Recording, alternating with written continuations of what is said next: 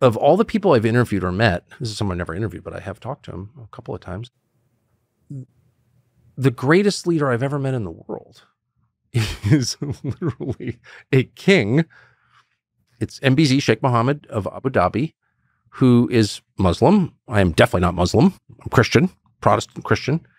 And so I don't agree with his religion, and I don't agree with monarchies. But he's the best leader in the world that I've ever met. And by far, it's like not even close. And why is that? Well, I could bore you for an hour on the subject, but the reason that he's such a good leader is because he's guided by an ever-present knowledge of his limitations and of the limits of his power and of his foresight.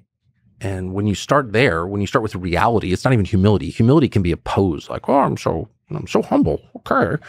Humble brag is a phrase for a reason. It's like way deeper than that. It's just like, no. Do I have magical powers? Can I see the future? No. Okay. That's just a fact. So I'm not God. But I've never seen anybody more at ease with admitting that than MBZ, just a remarkable person. And for that reason, he is like treated as an oracle. I don't think people understand the number of world leaders who traipse through his house or palace to seek his counsel. I'm not sure that there is a parallel since, I don't want to get too hyperbolic here, but honestly, since like Solomon, where people come from like around the world to ask what he thinks. Now, why would they be doing that? Because Abu Dhabi's military is so powerful. I mean, he's rich, okay, massive oil and gas deposits, but like for a lot of, so's Canada. You know what I mean? And no one is coming to Ottawa to ask Justin Trudeau what he thinks. No, it's humility. That's where wisdom comes from.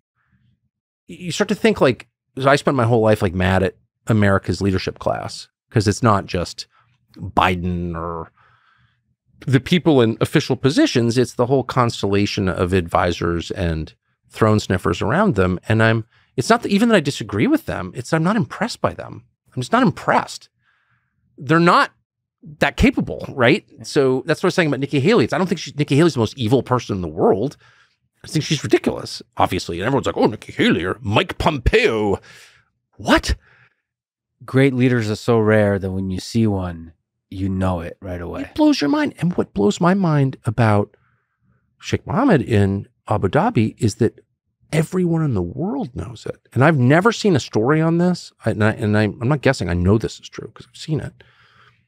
Everyone in the world knows it. And so if there's a conflict, he's the only person that people call. Like everybody calls the same guy.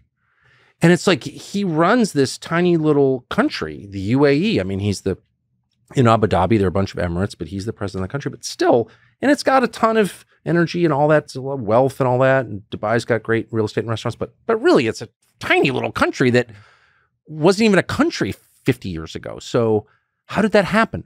Purely on the basis of his humility and the wisdom that results from that humility. That's it.